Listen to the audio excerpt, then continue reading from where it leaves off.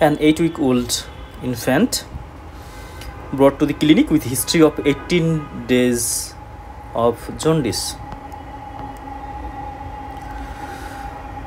The mother is breastfeeding.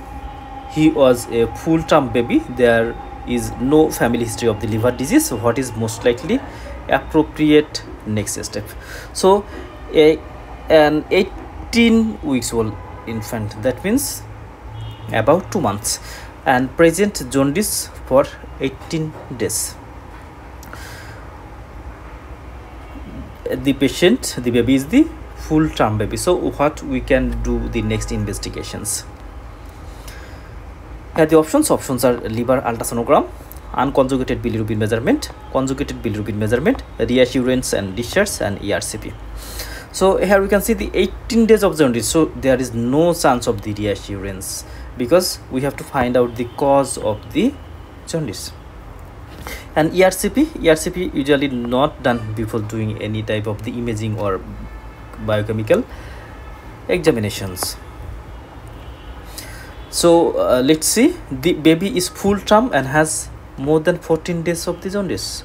So full term baby, we know the full term baby, he is completely developed organ. So in this condition, unconjugated bilirubin is not elevated in case of the full term pregnancy, full term baby. Urgent conjugated bilirubin check to rule out the biliary atresia. So this is very important that we have to measure the conjugate bilirubin in this patient because this is the full term baby. In case of the full term baby, we should go for conjugated bilirubin.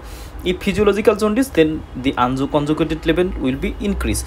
So when we suspect the baby is physiological jaundice, that means jaundice present within 14 days of the first 14 days of the life, in this condition we suspect it is unconjugated bilirubin, and we do investigate for the unconjugated bilirubin. And in this condition, usually the baby is preterm low birth weight baby, preterm low birth weight baby, but our baby is full term. So in case of full term, in case of the full term baby, and there is normal weight baby,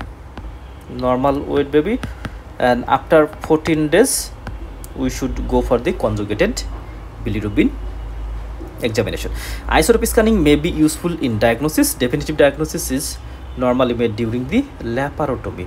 So the definitive treatment or definitive diagnosis is sometimes done in case of the laparotomy.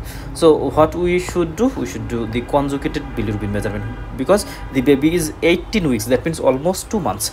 In case of the physiological jaundice usually present within 14 days.